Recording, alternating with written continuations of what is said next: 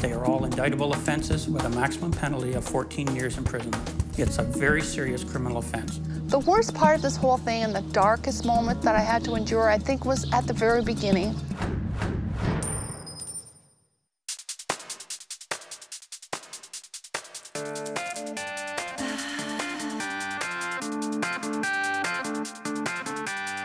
They say the best things in life are free, but you can give them to the birds and bees. I need money. That's what I want. That's what I want. That's what I want.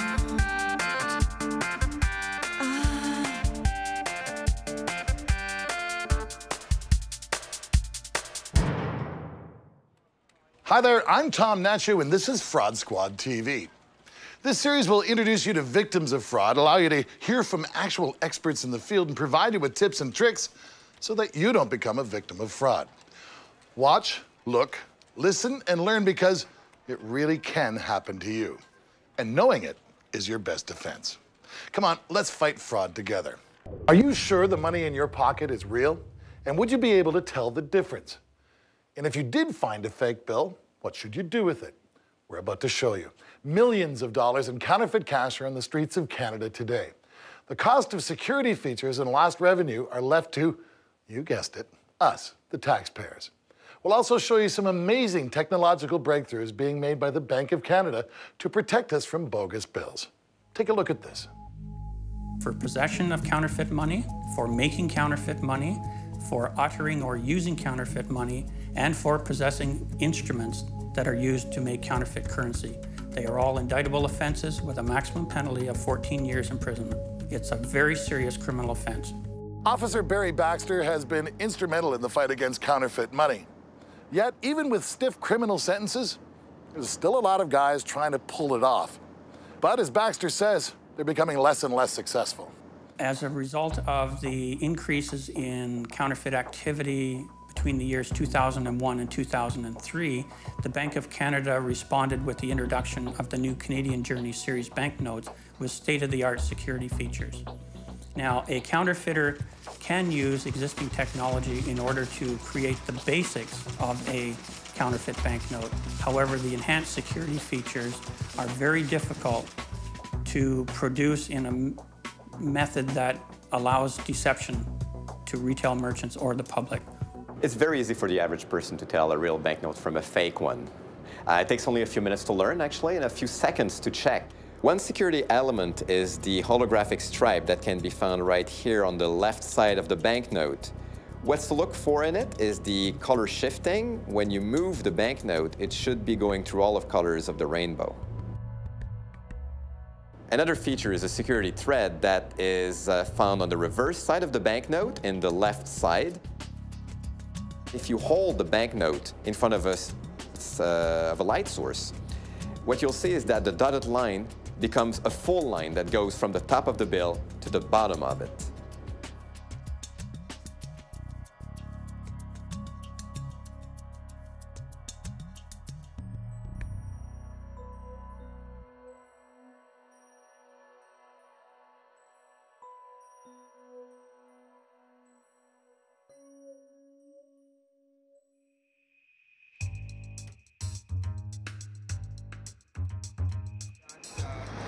The security features such as the watermark in the center of the new $10 bills, and that if you hold the the new bills, that you can see that the 4 little rectangles form into a band. Yeah. I've do it before.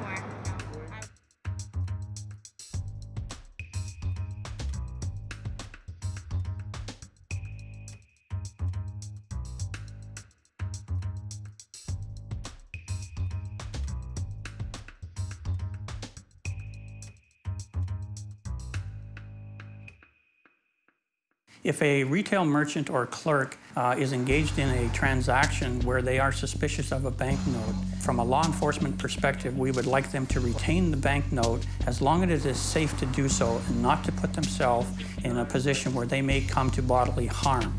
They can refuse the transaction. However, again, we advocate to not place yourself in harm's way. If you are able to retain the note, you must contact local law enforcement immediately. This is a criminal activity.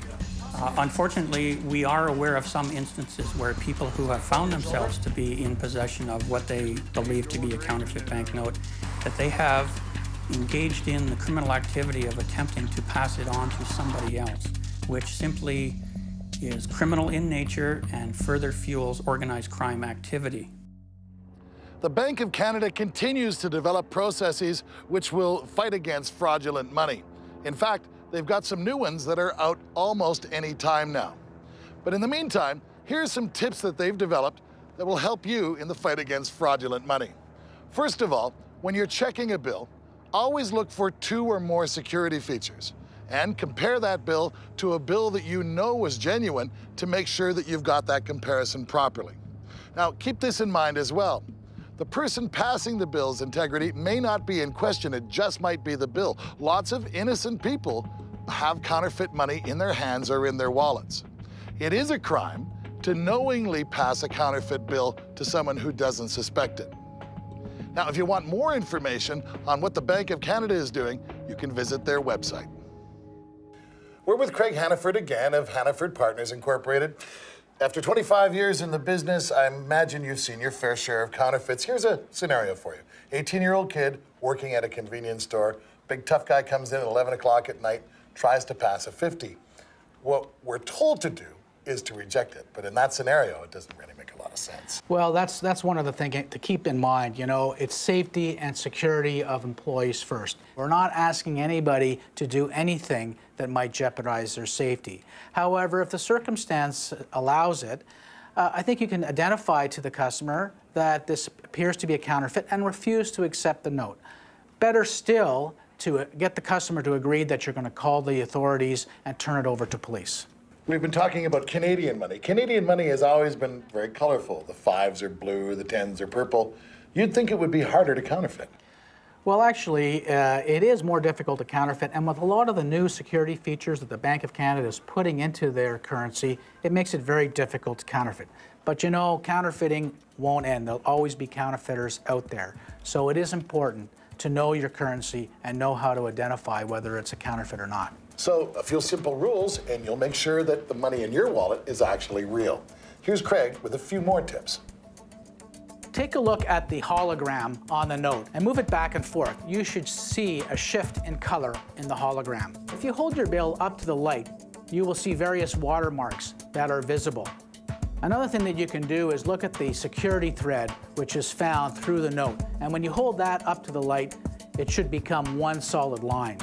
Don't be stuck with a counterfeit note. If you are uncertain, simply refuse to accept it and suggest that it be turned over to the police. We'll be back in a moment with more Fraud Squad TV. Imagine this. You own your home outright and you don't owe a dime on it. But one day, you get a call from the bank looking for your mortgage payment. What happened? Well, someone that you don't even know walked into the bank, assumed your identity, took your mortgage out on your home, and then left you responsible.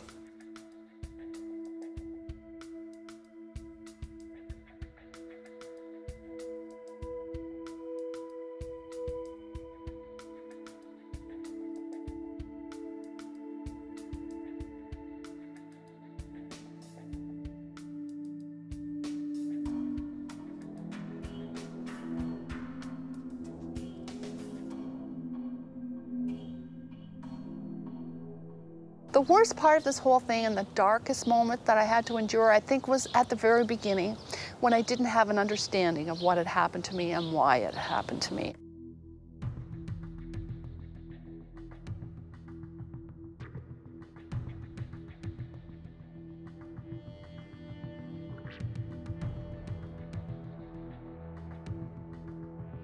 Back in 2005, I sold my house. I found a new residence to buy and went to my bank to arrange mortgage on the new property that I was about to purchase. Much to my surprise, when I went in to see Mary at the bank, she said, "Sue, sit down. You don't own the house. You've been the victim of mortgage fraud." I know, but it happened. I'm sorry.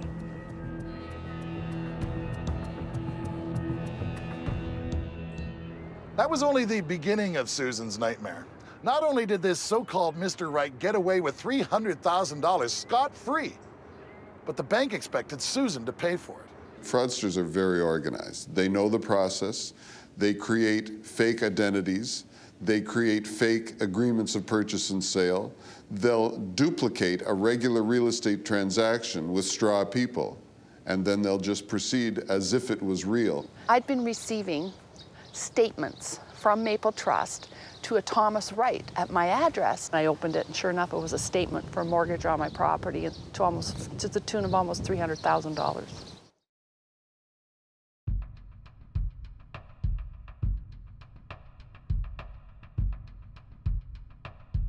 Susan's first question to me, of course, was, well, this is ridiculous. They're asking me to be responsible for a mortgage I neither signed nor had anything to do with. And it was very difficult, and I remember it well, her reaction when I told her that the problem was much worse than she thought. Not only could they evict her from her home, I had no defense to such an action if they chose to bring it. The law set a precedent that a fraudulent mortgage was valid, and that's why I was stuck trying to get my mortgage dismissed. It was scary, I gotta tell you. I was scared to death. So I came home late from curling one night. There's a knock at the door, I don't answer it, and it's getting louder and louder and louder. Then he started shining this huge flashlight up the hall, and then I got really scared. So I called 911, and within 5 minutes, there were like 5 police cars here, but it turned out it was a sheriff who served me with papers for eviction for non-payment of this fraudulent mortgage that they put on. So up until this point, I'd been this nice guy. The next day, we called the Star. That's when the Star came in, did the story on me, and it was picked up and read by Joe Tascona, the MPP for Barrie Simcoe. With his help, we went and took on the Ontario government. The law seems to be on the side of the scumbag who defrauded Susan Lawrence. So Susan and her lawyer had to accomplish the seemingly impossible. They had to set new precedent, actually make new law. The case that, in fact, was the one that Susan's case overturned involved a woman who had forged her husband's name on a mortgage so she could take the money and go to a casino and gamble it all away. You could understand the court's reluctance to let her and her husband, who were not split up, walk away with that money, leaving the banks defenseless in terms of their ability to recover. I was victimized twice. I was victimized in that they stole my house, and then I was victimized again. It was up to me to prove that these guys were bad and that the fraud had been committed against me. There wasn't an MPP in the province whose phone wasn't ringing off the hook from constituents asking them to explain how Ontario could have a law like this that actually put homeowners at risk for something they could not prevent or do anything about. So not only did she hire a lawyer at huge expense to herself, but she went public with it, and she had the strength and the courage to actually go and try and convince the Ontario Court of Appeal to reverse itself after only 5 months. The new law, which changed the actual Land Titles Act in Ontario, and that in combination with the outcome of Susan Lawrence's case, took the responsibility for resolving this problem off the shoulders of the innocent victim. I'm pretty proud of what we accomplished. I don't think I understood how big a deal it was at first, but then when I read in the law magazines and on all the websites about the great job I've done, and I feel great. You've just heard a story about Susan Lawrence. Now, how do good guys go bad? This is a story about a man named Kevin Barnes. He was seduced by greed, and he fed that greed by leveraging other people's properties and their dreams. I received 5 years in Leavenworth, did 5 years in the halfway house. Prison's not fun. I mean, and no matter where you're at, a halfway house is not fun. You don't forget the smells, you don't forget the noises, you don't forget the people. It's when everything's taken away from you and you survive or you're underneath somebody else, it's control. Just like, and I use this analogy, when somebody gets a speeding ticket or for a DUI or anything, they go sit in the county jail, multiply it times 100. I mean, it's simply like that. And just the noises and just the people, it's not where you want to go. It's not where you want to be. We committed a mortgage fraud from the inside out. We started off making false statements on our standard 1003 form, the loan application, by coaching the consumer on what to do. In turn, if that didn't work, we would then wait till the consumer was gone and then alter and change their documents for them. The way I benefited for this particular thing is by more cash in my pocket. It's all about money. So the more loans I could close and the more people I could get approved, the more money that I would make. 24 million was the actual loss. 100 million we got away with, which is $124 million. The 100 million went defunct after the fact. So the total loss would have been 124 million. And it was over a 5-year period. In this particular case, I had found somebody who worked for the credit reporting agencies who could alter and change. She was in the data department, so she could change the credit reports. She loved to smoke dope. She couldn't afford it. So we found that weak link, and we decided, if we can supply that for you, would you take care of our credit reports? She in turn negotiated this, and we took care of her. She took care of us. I actually got called up to by the RTC, Resolution Trust Corporation. They started looking at the bad business decisions that these banks had made. And he realized that we never sent up a red flag. And in turn, that was a red flag to that auditor or that investigator. And so he took the files, all of them, and he went backwards through everything he'd ever touched and handed them to the FBI. And they, in turn, investigated. When I got out of prison in '97 and off parole, I set out to beat the system again. I simply went undercover myself and been hired by 3 of the largest banks as a convicted federal felon. I teach and train and educate the industry on mortgage fraud, on the red flags. I take the time to show them the proper way to take a 1003, to educate realtors, to deal with brokers and appraisers, all with integrity, so we all work together on the same format. Based upon the numbers that we see and what we deal with on a daily basis, we're looking at an $86 billion problem. That's with a B. If we're on the same platform and format, then we're going to start taking this $86 billion problem and chipping away at it. Back with Craig Hannaford talking about mortgage fraud this time.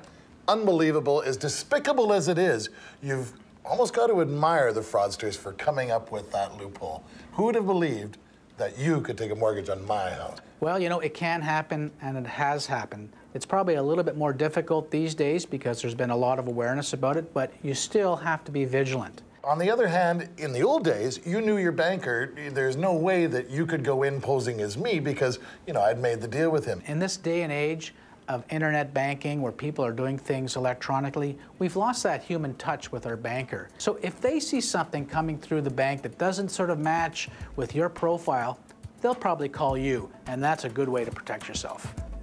Thanks, Craig Hannaford, for the information on that. And now Craig has got a few more tips. One of the best things is to check your credit rating at least once a year. This will show you if somebody has put a mortgage on your property that you're not aware of. And one of the other things that you can do is you can actually purchase insurance that will protect you against mortgage fraud. We'll be back in a moment with more Fraud Squad TV. Have you or anyone you've known been the victim of a fraud or a scam? Well, unfortunately, most of us have. And the length that fraudsters will go to get what they want might shock you. Millions of people will be the victims of identity theft this year. And in almost 70% of the cases, the information will be gained by stealing a wallet, mail, or unbelievably by someone the victim knew. In this segment, Fraud Squad TV takes it to the street to hear some of your stories. I had my credit card stolen. It never got to me in the mail. And then when I inquired about the missing card, apparently there was already a $4,500 charge on it. So someone took it from the mail before it got to my house. I applied for the credit card. I got my PIN number, never got the card. I waited. Finally called to ask where the card was because I'd received my PIN number.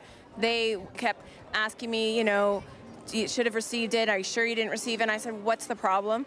And finally the guy said, well, there's already a $4,500 charge on the card. They basically accused me that I was trying to scam them, and eventually it was proven that I was innocent.